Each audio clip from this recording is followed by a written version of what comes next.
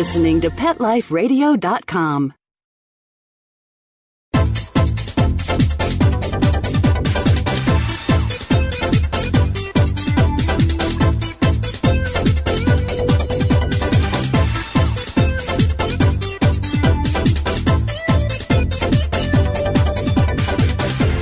Hello! You're listening to Animal Party on Pet Life Radio with me, Deborah Wolfe, as usual. I'm calling in from Camp Good Dog, where we have many, many happy campers. All spoiled dogs in that they get everything they need. The food, the care, the vet care, the loving home, all the things they want where they live. And sometimes it makes me think about all the dogs out there that are just as deserving. Some of the dogs that are just as deserving are sitting in shelters and sitting in foster homes and sitting in rescue places, even though there is someone that wants them. There's someone somewhere else in a different town that is saying, that's my dog. I want that dog. I'll rescue that dog. And we just can't get the dog to the family. So today I thought I'd do something about that. I've heard about this organization before, and I know my Animal Party Pet Life Radio listeners will appreciate this. It's a pretty cool thing. I'm going to tell you today about pilots who volunteer to fly dogs, cats too, to their forever homes. So with me today as my guest is Kate Quinn, coming to us from Pilots N Paws. Welcome to the show, Kate. Thanks so much, Deb. It's a pleasure to be here. How in the world did you think of this? Who came up with this and how? Yeah, so Pilots N Paws kind of happened by chance, actually. You know, necessity is the greatest driver of invention. And we have two co-founders. One was a woman named Debbie Boyce, and she had been involved in animal rescue for decades. As you mentioned, there is often a supply and demand issue with animal rescue where, you know, there's homes for animals further away, but then there's maybe a shelter where there aren't any local homes to be had. So Debbie was actually adopting a Doberman named Brock, who was in Florida. He had been badly abused by dog fights. He was used as a bait dog. So it was very, very important to her that she would bring him to her home in South Carolina and really give him a new chance at, you know, a happy and healthy life. So Debbie put out the word. She sent out emails and phone calls to her family and friends, just checking to see if anyone would be making the trip from Florida up to South Carolina. And one of her friends just happened to be a pilot John Warenberg, and he offered to fly Debbie's husband down to Florida with him to get Brock and bring him back to South Carolina. So after the flight, everything went beautifully. It was a huge success. You know, Brock was now safely in South Carolina, and Debbie and John were discussing, you know, the flight, and he had no idea that there was really a need for such a thing, and Debbie said, you have no idea. So that's really how, Pilots N Paws took flight. The idea took flight. We came up with a catchy name, Pilots N Paws. We started to email and message different pilot groups. We had a story actually run in AOPA magazine, and that was a big help for attracting pilots to our cause because this was early 2008 when we were really starting up. And to date, we now have more than 5,000 pilots who have rescued more than 75 animals. Jeez. Okay, so for people listening, wondering, okay, why is this a thing, right? Because there's people who want pets and people who dump pets and people who breed pets in every city. Why is this a thing? Okay, there's a few reasons that contribute to this factor that's causing this dilemma that you're now solving. Things like legislation. A new law comes through and bans pit bulls, or a bunch of attacks in a city happen and a certain breed gets really maligned and many, many people start dumping them or not wanting them, or the breeders who've been breeding them no longer have markets for them, this kind of thing. So a particular dog can be unwanted in one area. It's a pain to own a pit bull in a place like Toronto where everyone's telling you, you can't have that dog here, you know. I mean, some places are really inhospitable to certain breeds. So that's one reason there's a glut. Another reason is the puppy mill phenomena. If you have a movie like a Chihuahua movie coming out in LA, then you will have a ton of puppy mill, not the best motivated breeders who want to capitalize on the fad dog of that moment. And it's particularly prone to the toys because they're easy to handle in small spaces. So you'll have a ton of Chihuahuas produced all at once in one area. You can't sneeze in LA without hitting a Chihuahua. But up here, Everybody wants the tiny, tiny dogs. We got too many big dogs in our SPCAs and our shelters up in Canada, and maybe not quite enough little well-behaved dogs to supply demand. So this is part of the reason this happens. Okay, so that's an awful lot of pilots and an awful lot of pets saved. In how many years, Kate? We first started in 2008. And we had our sponsors, Subaru and PetMate, joined our cause fairly early on. They joined actually in 2009. And once they partnered with us, the numbers just skyrocketed. We have more than 12,000 non-pilot volunteers who are registered with our website. And like I said, we have over 5,000 pilot volunteers. Our long-term goal that we would like to hit would be 10,000 pilots, because as more and more pilots join Pilots N Paws, we see fewer and fewer flight requests go unfilled, and we've always had positive growth in the numbers of animals that we've flown to safety each and every year. Okay, I want to attack two things you just mentioned and just get into it a little deeper. So, non-pilots, are these people who drive dogs to the airport? Is that the deal with that? Who are the non-pilot volunteers that you probably want more of? Yeah, exactly. That is one of the things that non-pilot volunteers do, would be to provide ground transport. Also, fostering is, a very important part of animal rescue that people who maybe don't have their pilot's license could help us with, because most of our pilots fly about 250 miles each. So to be able to accommodate a larger rescue in terms of distance, we'll actually see maybe 4 or 5 pilots relay together, and they network so that way they can move an animal a further distance. And in the summer months, this might not be quite an issue, but in the winter months, our pilots are flying, smaller, often single-engine planes. They're flying, Cessnas and Pipers and Cirrus. So, it's not the big commercial planes that a lot of us who aren't familiar with general aviation are used to. So they have to be very, very cognizant of inclement weather and the effect that would have on their planes. So sometimes in the winter months, we'll see, an animal or a few animals that are starting out in a more southern state, like maybe South Carolina. And that pilot could fly them on to Virginia, where another pilot's waiting, and the next pilot could fly from Virginia to New Jersey. And then maybe in New Jersey, there's a big snowstorm. So suddenly, these 4 or 5 furry passengers are stranded They're having a little bit of a makeshift layover. So then if the pilot, quite often pilots will, house the animals if they can, but sometimes they can't. So then they'll go to a volunteer map on our forum board where volunteer fosters are listed, and maybe someone locally has volunteered, and then that person can watch the animals until the weather clears, and they could continue the flight on to the final destination, which could be Maine. And so, fostering can be something that's really a make or break situation with animal rescue. So fostering is a huge thing. We have people who volunteer to do fundraising. When you talk about fostering, and I'm going to try and generate some volunteers for you from my listening audience, because this could be anywhere in North America, right? Or anywhere in America. And the fostering thing, though, sometimes you think about fostering and you think, what am I bringing into my house?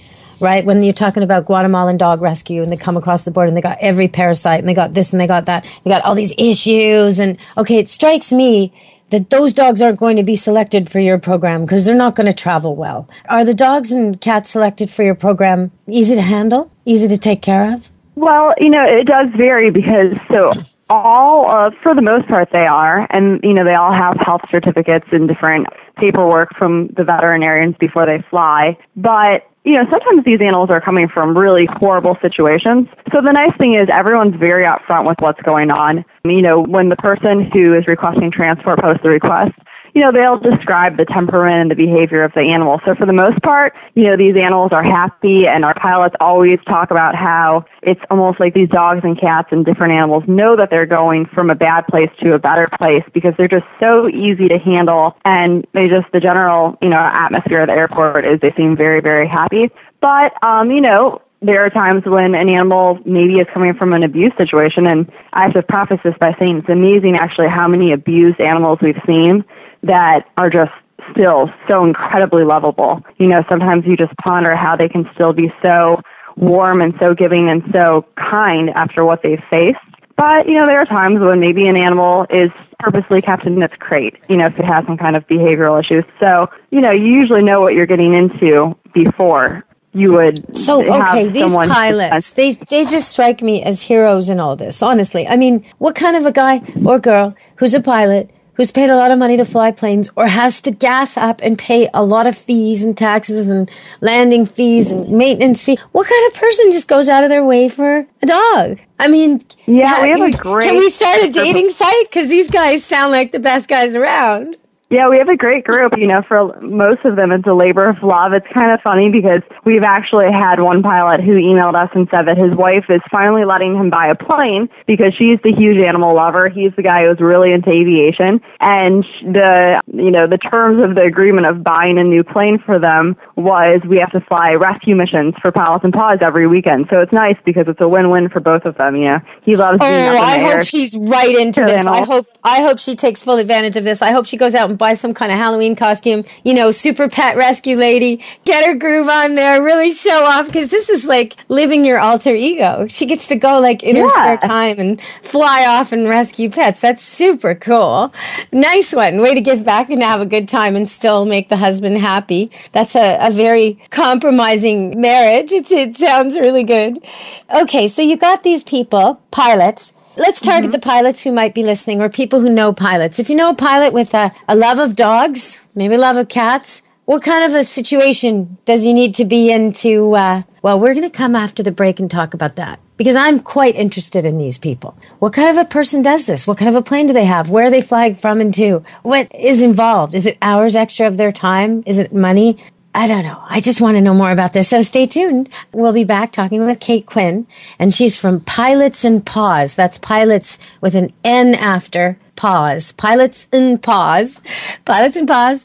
And we'll be talking to her more about these pilots on Animal Party Pet Life Radio. Stay tuned.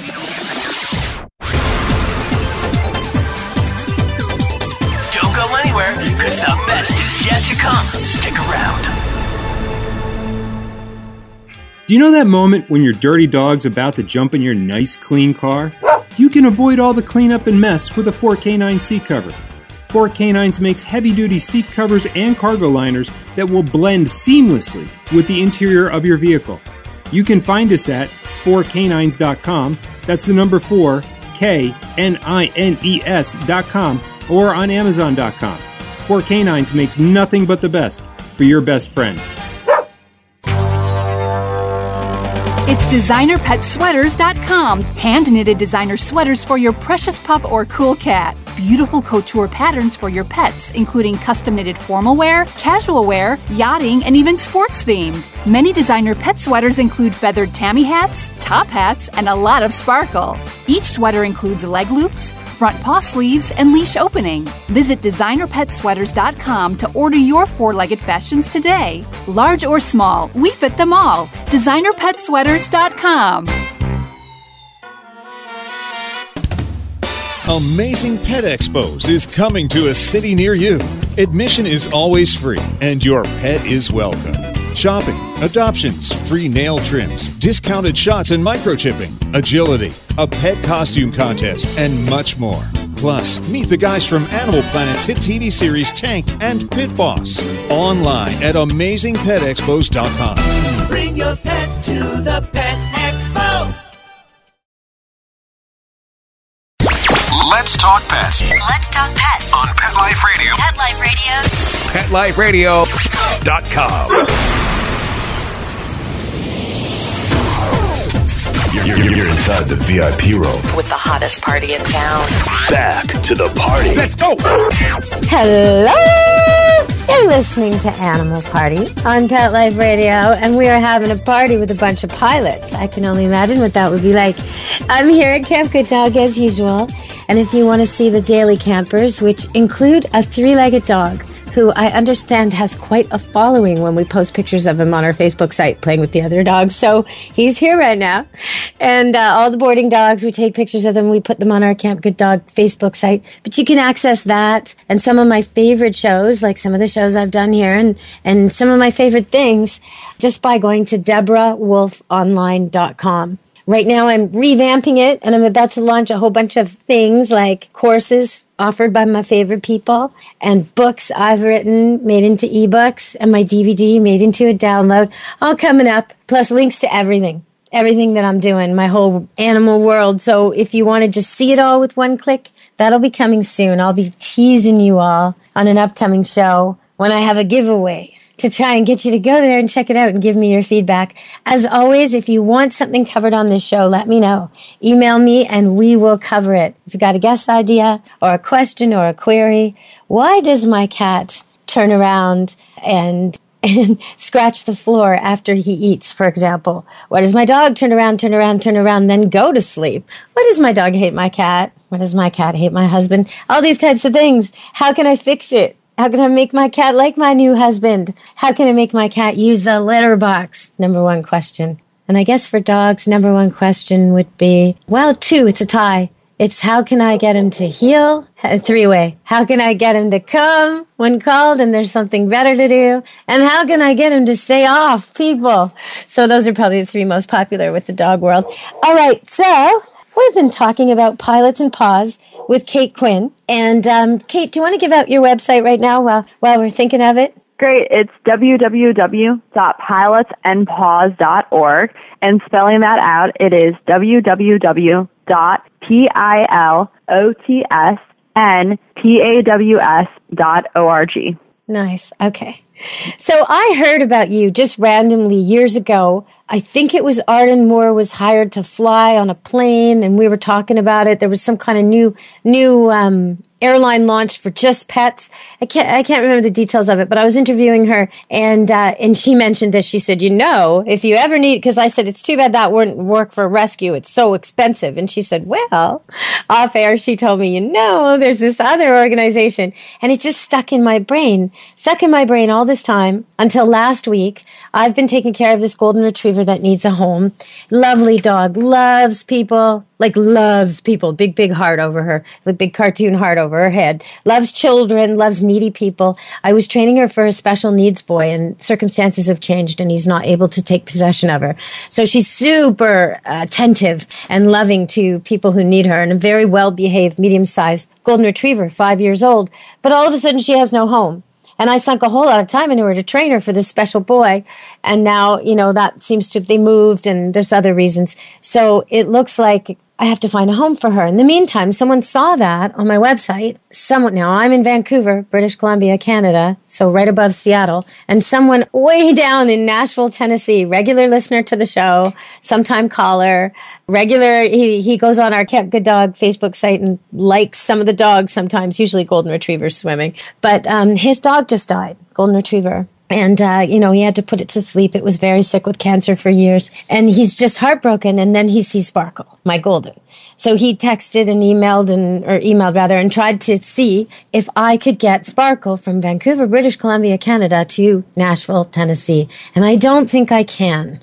I'm sad to say. But maybe someday if you get more pilots, right? Yeah, exactly. The more pilots we have, the more relays that can happen, because what you need to have with a relay flight is you need to have multiple pilots who are available fairly at the same time, in the same area to all volunteer. So yeah, as Pilots N Paws has expanded throughout the years, we've seen more and more relays and longer flights. And also, if we attract more pilots or more people who use jets to travel, jets and jet plane owners and pilots can actually transport animals, coast to coast fairly easily. So while we've only had a handful of flights that have taken place from, East Coast to West Coast or vice versa, those jet owners and pilots can actually accommodate those kind of requests. So if anyone out there knows someone with a jet, please, tell them to visit our website. Now, what about Canada? For me, it wouldn't be a problem at all to drive this dog to Bellingham. It's probably a 40-minute drive from my house. No big deal. Can it work that way for Canadians who live along the border to access this, whether they're offering homes for pets or looking to have pets find their homes? Could it go up to, maybe, Rochester maybe? And I'm just trying to think where. We have had some flights over the U.S.-Canadian border where, the very southern part of Canada or northern pilots in the U.S., what we do is we'll have the person in Canada list the closest zip code that's in the United States as, a point of where the dog would be flown to or from. And also, I'm not sure if you're aware, but we have Pilots N Paws Canada, which is a sister program to ours. It's run and governed separately, but we licensed out to them in actually June of 2012, and it's just a wonderful organization. So they're actually making flights within Canada, but we have seen a handful of flights, worked out between Canadians and Americans. The border in some places around here anyway, between Vancouver, British Columbia area, the suburbs of Surrey and White Rock in particular, and Langley. I was once walking in Langley with a bunch of dogs, doing a dog walk, and I actually crossed the border. I actually had a guard come up to me. He comes through the bush and everything. He's like, "Excuse me, you're not allowed to be here." I had no idea. I just left my country into yours. So it's that insignificant when we're talking about distance and also pets. Does your dog care if he grows up in a Canadian family? Does a homeless dog care if he grows up in an American family? Not really. Is he getting fed? Is he seeing the vet? Is he getting walked? Is he getting loved? That's about what he cares about. He doesn't care what part of the continent you're in. So I'm really glad you're opening it up a little bit. Is there any hope for this guy who wants the golden retriever at my place and he's in Nashville, or not yet? Do you know how many miles is between your place and Nashville? Thousands. It's probably the same as flying Seattle, New York. It's probably roughly the same distance. It's like cross country. Not. Yeah, most of the flights for Pilots N Paws are about 900 miles or less, because even with 900 miles, you're probably having 3 or 4 pilots relay together. So we've seen that's kind of, where the chance of us being able to help out kind of tapers off is around the 1,000-mile mark. We have had some rare occasions where there have been flights from, Florida to Pennsylvania, which is a little bit over 1,000 miles, but it would definitely be less likely. Florida to Pennsylvania. That's the snowbird running in reverse. Okay, snowbirds, if you're flying your own planes and you're going from Canada to Florida or Canada to Arizona, I know you're out there. I know you are, you Palm Springs crowd. Why don't you take a puppy along? So for these jet pilots and pilots that you're looking for, what does it involve? Is there a lot of extra time and effort? How complicated is this for them on the day of flight, say? You mentioned the snowbirds, actually. That made me think of the premise of Pilots N Paws is if you're already flying somewhere for business or pleasure and you're a pilot, why not check the forum board and see if there are some animals that need to go the same direction as you? So we actually do have a lot of couples who do fly back and forth, from the northern states of Florida, and quite often they do bring animals with them when they do this. And I know before the break, you were interested in, what a Pilots N Paws pilot looks like. And, yes, exactly. Obviously having more than 5,000, there's variations, but I think the biggest commonality is the fact that they're, lovers of both aviation and animals, but they can actually vary dramatically based on age. We have some PNP pilots who are only 13 years old, and we have some PNP pilots who are actually older than 80. We had one, I think it was in 2013, PNP pilot Elliot, who on what he wanted for his 80th birthday was to fly a PNP mission, and been a very active pilot before turning 80. So he knew a lot of rescue groups that he often worked with. So they purposely made sure that on his exact birthday, he had a flight waiting for him. It was really special because they made a cake. Actually, they ordered a cake that had our Pilots N Paws logo. So, it was a wonderful celebration. I think one of his really, really memorable birthdays. So wait a minute, though. On the other end, you said did you say a 13-year-old, like a kid pilot? Yeah, so one thing that's great, and for anyone who's that guy needs a costume. That little boy, that young man, that young woman, that 13-year-old needs a costume. That is the superhero fantasy. All the way. That should be your poster child there, the emblem. The two of them standing. Yeah, it's great to see. I mean, people love seeing stories from some of our younger pilots that we do post on Facebook and our website. And if anyone out there is on the fence about possibly earning their pilot's license, because we actually have had people contact us and say, I didn't know if I would do it, but hearing about your organization pushed me over the edge, and now I'm going to take pilot lessons and flight training lessons. If you fly Pilots N Paws missions with your flight instructor, you're essentially making your flight training tax deductible. So because we are a 501c3 national nonprofit, our pilots can deduct portions of their flights, such as fuel, or if they, rent a plane, different costs as taxable donations. So it's really nice because if you're out there earning your pilot license, you have to build a lot of hours to get that certificate, and you're making your flight training tax this and is adding so meaning much to all the hours you have to build. That is so much easier ride than the usual way for people who can't afford to get their pilot license but are desperate to, which is joining the Army and serving 10 years. Seriously, this is way easier route to go. Holy, you can become a pilot, do the right thing as you're learning, offset your costs, and probably end up networking as a side effect with a lot of pilots. You might land yourself a job at the end as a result.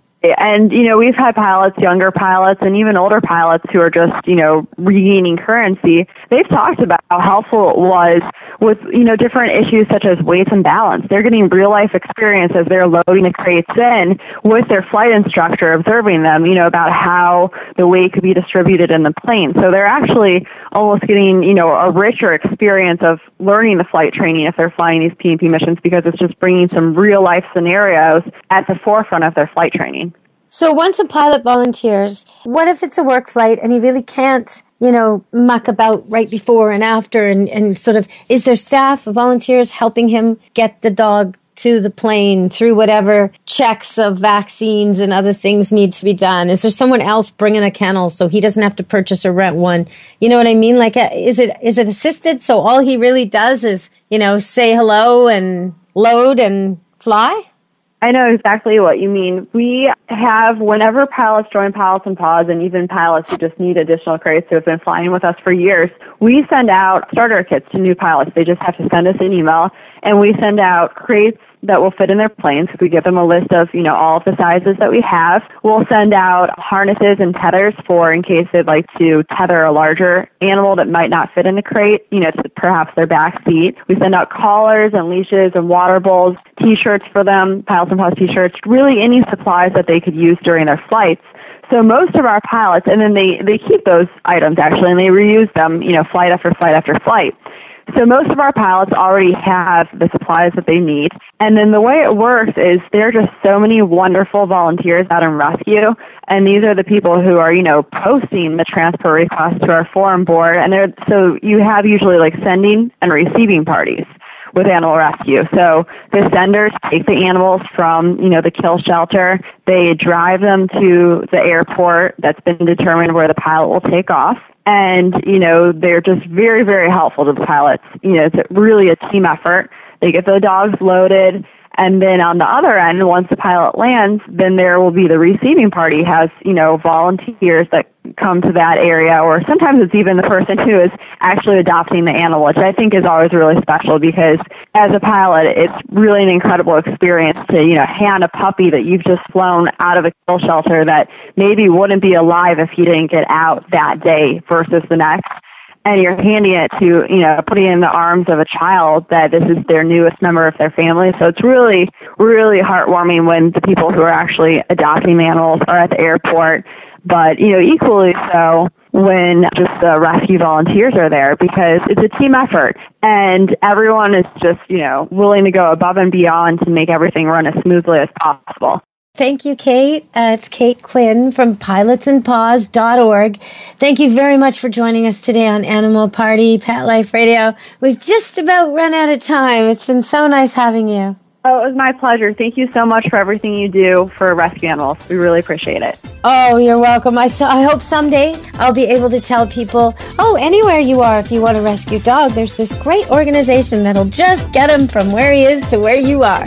I hope I'll be funneling rescue homes your way soon. So everybody, if you know a pilot, if you know a kid who's training to be a pilot or any person who wants to train to be a pilot and they would like to take advantage of this tax-deductible thing and they have a love of animals, well, now's your chance. Tell them all about it. pilotsandpaws.org or Pilots N Paws Canada.